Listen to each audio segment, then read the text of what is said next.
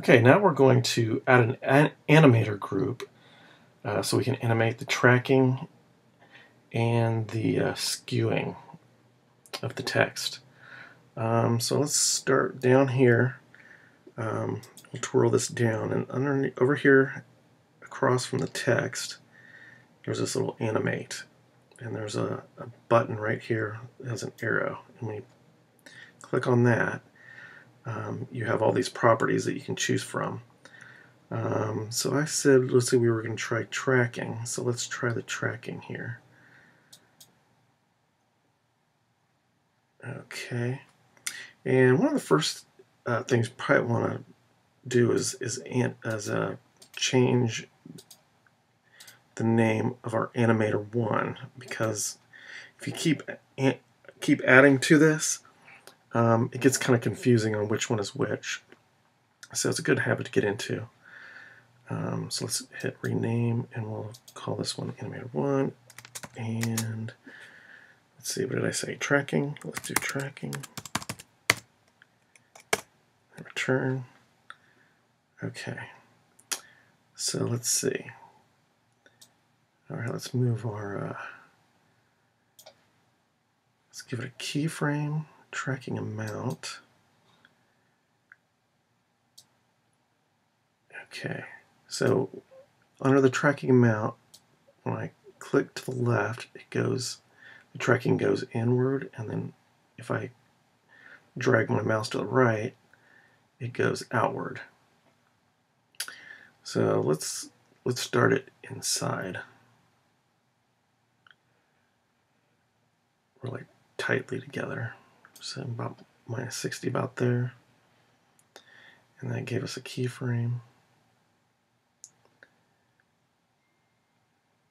Okay, and we'll just move our time indicator out, and then we'll move it to about the edge of the screen there.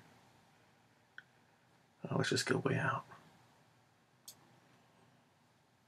We'll move that frame in a little bit, the keyframe I mean, and then we'll just send it back to 0.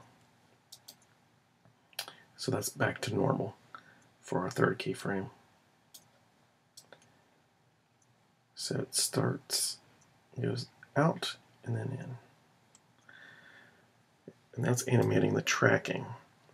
So let's see, let's what did I say we're going to do next? Skewing.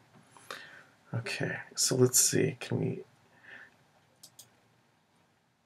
so up here we have the animate, and now down here we have an add.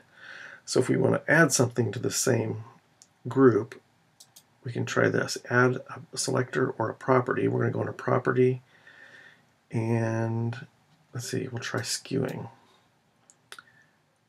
Okay, and now that we're back to square one here, let's give that a keyframe right there. We'll move it over a little bit. So I'm going to, under the skew, I'm going to move to the left. I'm going to move my time indicator, and I'll move to the right. And I'm dragging the mouse to the right. You can also click on it and change the numbers if you want, which I'm going to do here now. I'll move the time indicator more, and then I'll hit 0. It goes back to the beginning. Okay, so now I've got it tracking, and I got the skewing going left and right, and then back to the center. And I think I'm going to move these over a little bit, just to make it a little bit of a quicker animation. I'm going to move my time here and see if I can preview that. See, up here is my preview. And this might take too long.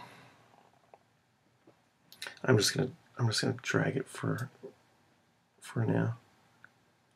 So you can see, yeah, it doesn't even show up too good.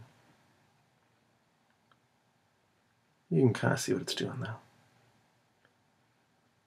Okay, and I'm going to stop here, and then next we'll talk about the range selectors.